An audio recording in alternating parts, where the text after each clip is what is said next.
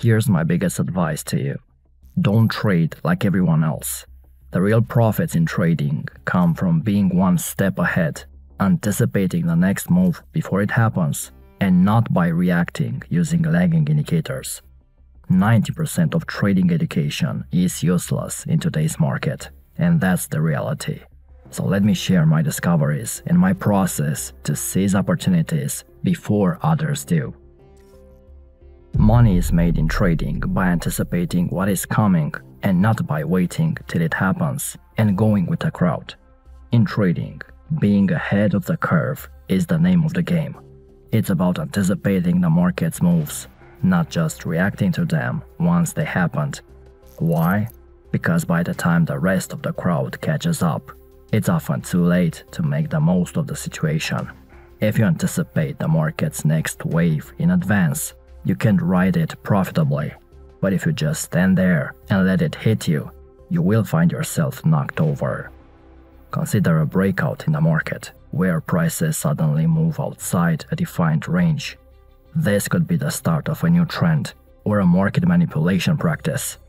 If you've done your analysis and predicted the breakout, you can buy early and potentially profit as the trend takes off.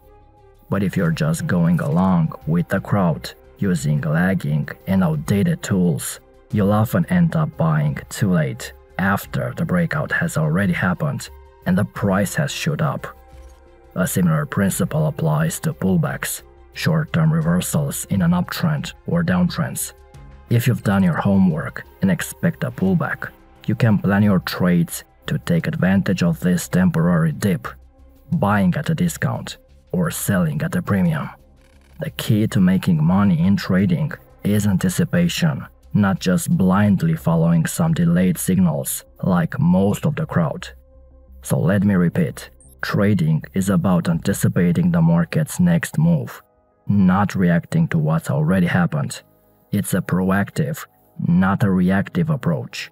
If your trading strategy is 100% reactive, you have a big problem. Big moves start from flat markets, not from active ones.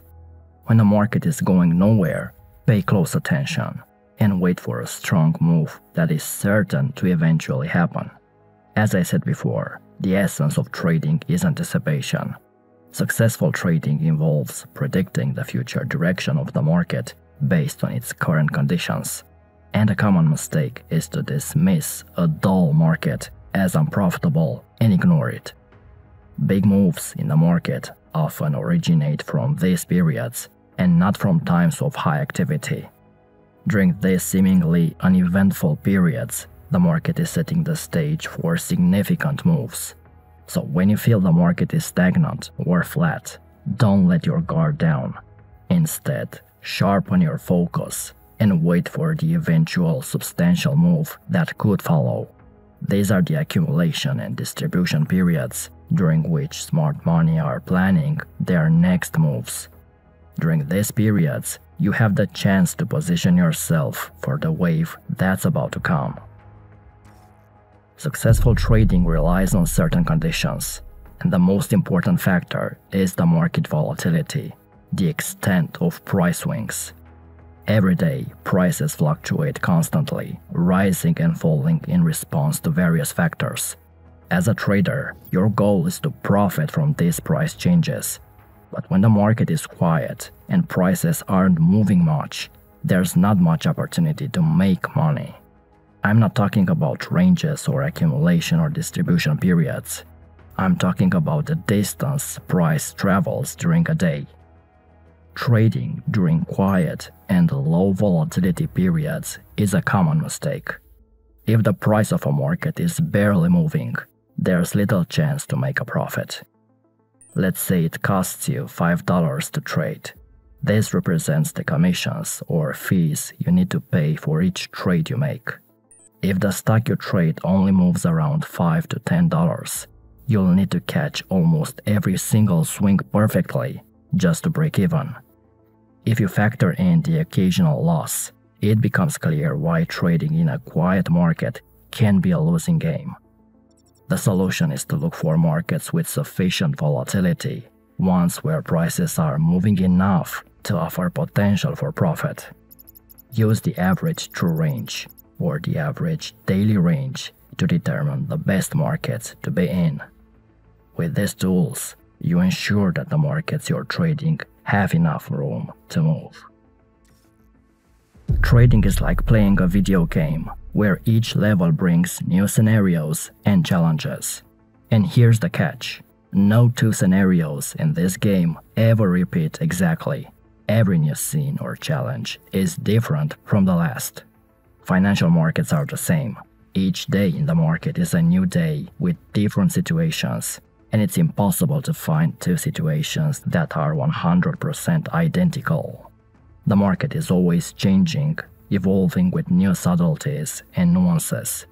Now, imagine you try to use the same strategy for every level in your game. It's not going to work. Same goes for trading. If you create a simple set of rules on Euro-USD, it might not work on other markets. It's so obvious, but many traders don't realize this. They take a strategy designed for certain market conditions and apply it in a different environment. Most likely, it won't work. If you're a new trader, instead of rushing into the game, you need to prioritize observation. If you focus on building a strategy before observing the market behavior, you're doing it wrong. You need to base your edge on careful observation and understanding of market patterns and behaviors. This is very important. If your trading strategy isn't rooted in your observations and understanding, you'll lack the confidence to stick to your plan, especially when the market gets rough. Trading requires a unique approach, tailored to your observations and understanding. My advice: spend a full week observing price action and don't take any trades. Just open a chart and look at the action in real time. Reflect on the market patterns and behaviors that caught your attention. How does the market behave before an uptrend or a downtrend? What's the most reliable market behavior you've observed? These are high-quality observations that are key to identifying your unique edge. They will guide you in creating a good strategy that aligns with the market's rhythm. Wyckoff, the famous trader, was a firm believer in taking free positions. And this is something I've added in my trading plan. Taking a free position is a strategic method to safeguard and secure your gains. It's simple. Let's say you placed a trade and it's going in your favor. To protect your profits, you move your stop loss following the price. This way, even if the price suddenly drops, you won't lose any money. It's like setting a safety net that moves up with the price. Doing this helps you squeeze out every bit of profit from the trade. And the great thing is, as long as you don't decide to close the trade yourself, there's always a chance for more profit. If you get frustrated when you close a trade for a profit and you see the price going even higher, this is the answer. Instead of setting a fixed target and calling it a day once the price hits that, you follow the trade and adjust the stop loss according to the price swings, going for the maximum possible profit each time. Consistently adjusting your stop loss following the market's rise or fall leaves room for additional profit, whereas prematurely closing your trade seals off any such potential opportunities. Too many traders spend excessive time constantly tweaking their setups, playing around with their charts, and making unnecessary changes every other day. This practice isn't just time-consuming, but can also destroy your trading strategy. Imagine you've identified your edge, your unique understanding of market behavior that gives you an advantage. Your next step is to set your charts in a way that allows you to trade according to your plan. But here's the catch: make a commitment to yourself to resist making any changes to it for at least a month. If you're constantly changing your charts and setups, you won't be able to distinguish what strategies are successful and which ones you should avoid. Consistency, in essence, is the closest thing to a holy grail in trading. Make a decision and have the discipline to stick to it. If your trading strategy varies every day, how can you possibly evaluate what's working and what's not? It's ironic that many traders demand consistency from the market but fail to apply the same principle to their trading plan. Jesse Livermore, the famous trader, said that a consistent trader needs to master 4 skills: observation, experience, memory, and mathematics. You need good observation skills to monitor the market, to track changes and trends. Then you need to understand each move and try to predict the next one. Experience comes with time.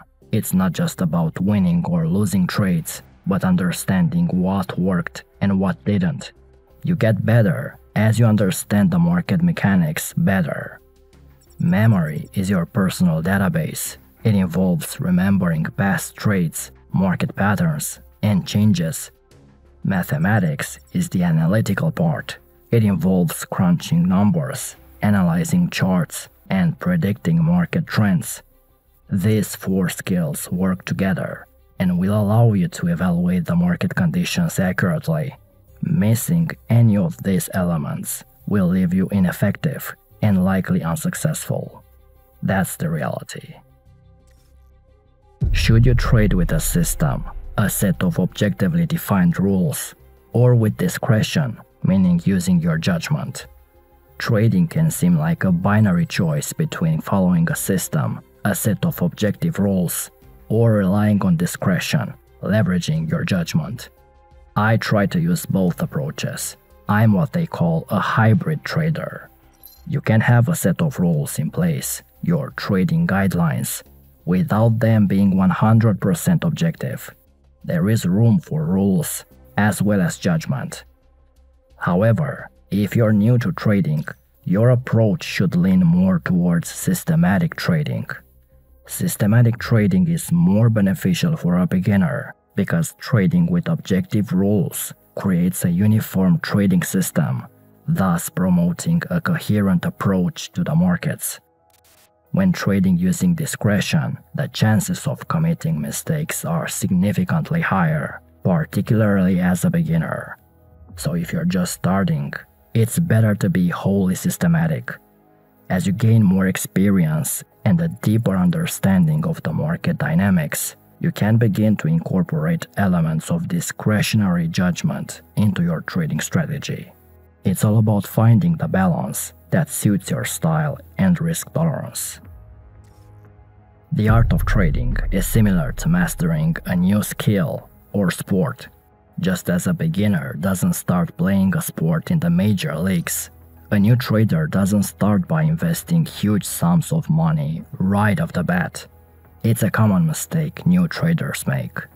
The safest and most effective way to learn is to start slow and small, and then gradually work your way up as your confidence and competence grow. If you've done your homework and absorbed all the information that you could find about trading, the techniques, strategies, tips, and tricks, then it's time to apply that knowledge. But it's best to start trading in small quantities, with a few shares or mini lots. This allows you to gain real trading experience without risking a significant amount of your capital. Now, this approach may not seem exciting to some, especially those who love the thrill of gambling and want to make a big splash right away. But the goal here is not to gamble. It's not about making a lot of money quickly. It's about learning to make money consistently over the long term. So start small, gain experience, and gradually increase the size of your trades as you become more skilled and confident. So the market you trade today is not the market you traded yesterday, and is not the market you will trade tomorrow. That's because the market participants change, as do their trading strategies. So if you're expecting a continued winning streak, brace yourself for disappointment. The market doesn't work that way. Even if you find an edge, that edge could and in fact will disappear over time. In my trading journey, I found several edges, all of which eventually faded. You need to understand this. You cannot just come up with a profitable system and then use it for the next 20 years to become insanely rich. If your method has any edge, that edge will change and decrease over time. That's what is meant when it is said that there is no holy grail in trading. I'm not trying to discourage you. The point is, in order to succeed, you must keep your trading strategies in sync with the evolving markets. If your successful strategy starts to lose its power, you must re-engineer it and adjust it to new conditions. What's my personal edge? It involves supply and demand and volume spread analysis concepts. If you want to know more about it, check out this trading course where I explain in detail exactly how I trade. And check out our Academy program if you want to further level up your trading. Until next time.